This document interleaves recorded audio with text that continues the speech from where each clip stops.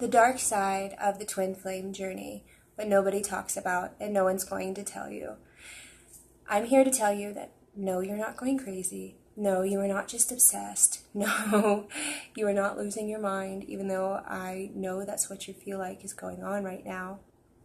So you meet this person and it's magical, it's wonderful, it's beautiful, it's everything out of this world that you could ever want in a person. And you connect and you click and you spend so much time together and it feels so comfortable. It feels like home, and then you're gone. Welcome to the Twin Flame Journey.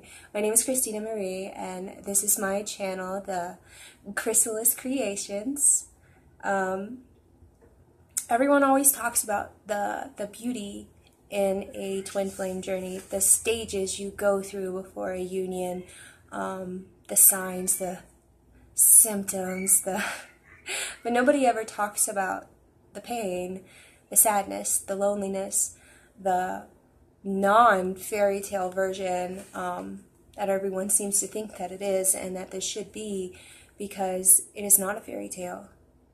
And there is a happily ever after, but it is only perceived the way you perceive it. You have to change the perception in your mind and change the thinking of what you view your twin as and what this connection really is and what it really means, and the fact that you two are the same energy. And no matter where you go, no matter what you do, once you meet your twin, you're stuck. There's no getting over that. Those eyes are burned in your brain for the rest of your life, and there ain't nothing you can do about it. You can run, but they'll find you. And that's how it works. It doesn't matter if you're the runner or if you're the chaser or if you're both, because sometimes it'll go back and forth. In my journey, mine ran and I got mad because I was chasing and I ran away too. And the first time it was a year, second time it was 3, and then it was 7. Always in the back because they're your twin. You know, a twin relationship is not designed to be all happy-go-lucky. You know, your twin's job in essence is to break you.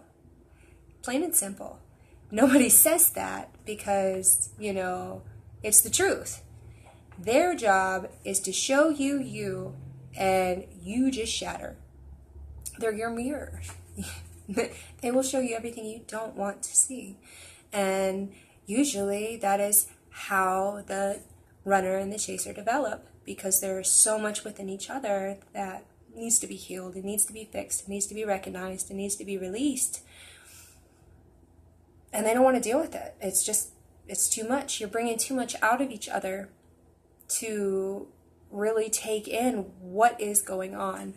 And you guys are lucky for y'all just meeting your twins, or, you know, just for the simple fact, when I met mine, it was almost 20 years ago, and it was before the age of technology, so I couldn't just, you know, get on Google and type in, hey, what is going on with me? I think I'm just crazily obsessed, maybe losing my mind, you know. Oh, that's what it is. You know, the term twin flame wasn't even in my vocabulary. I thought I was crazy. For the longest time, I thought I was obsessive, controlling, crazy, because all I could think about and all I could see was my twin. It didn't matter. That's all I cared about. And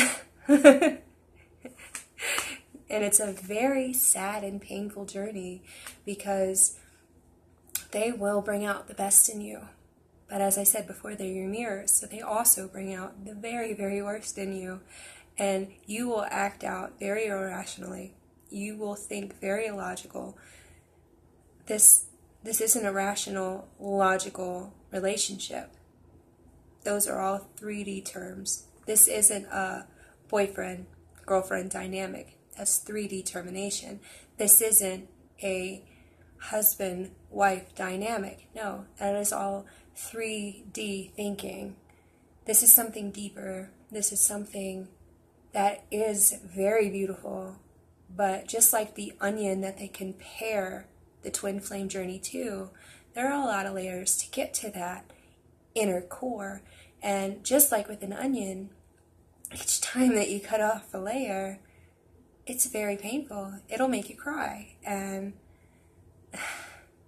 there's no way to make it easier. There's no way to make it better. And if you're me, I was very stubborn, and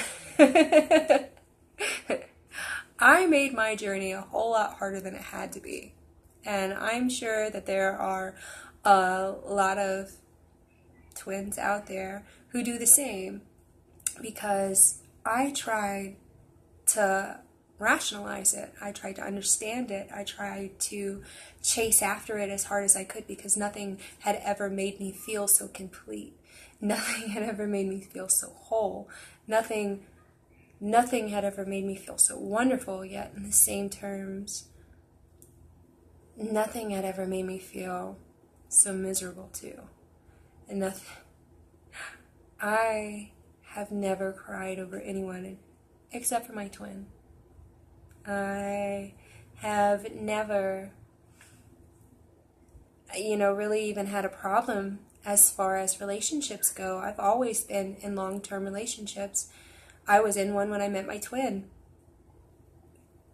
But I couldn't understand why my twin didn't want to be with me. And my 3D mind rationalized that, even though you can look in their eyes and tell that they feel the same way you do. You can tell when they hug you, they can tell when they kiss you that they feel the same way you do, yet they act so different. And it is so frustrating, and that is what makes it so painful. It is that ego that gets in the way. It is that rationality. It is that 3D thinking that is painful. Not really the love. Sex with your twin. Everyone tells you how amazing it is because your chakras align and your kundalini rises, and their energy is just so intoxicating. You can feel it from across the room. You can feel it from across the state once you connect with them on a deeper level, because you can speak to them telepathically. You are very connected. Once you start to awaken, and once you start to cut into those layers of yourself and release which doesn't serve you, you can get high off of their energy and not even talk to them at all. But your twin will penetrate you on a soul level like nobody else ever can. And they don't even have to physically touch you, which is beautiful and it's amazing. But when you're the chaser and they're running away and in your mind rejecting you, then what? You're stuck questioning everything, trying to rationalize it, trying to justify it by logic. And it's deeper than that. It's deeper than anything. And you try to talk to someone about it, your friends, your family, but nobody gets it. They all just say, that's just another person using you for this and using you for that. And, forget them. Move on. So you believe it, and you do. But you never find that connection with nobody else, and you never will. Even if you find a soulmate, you will never be fulfilled the way your twin fulfills you. It is a heartache that is unexplainable. It is so devastating. It is like you are having a heart attack, like your heart is being crushed and ripped out of your chest. You can't breathe. It's like someone is ripping into your solar plexus, and you get mad. What else can you do? You try to analyze it. You lash out. You beyond this spiral out of control, and you're so wounded. You run away. You shut down. You run away. I mean, that's what normal people, that's what 3D thinkers do. They shut down and they run away. Well, you don't want me, so I'm just going to go. And that's not how it has to be, but it is, because each time that you do that, you are forced to look inside of yourself and think, okay, well, what went wrong?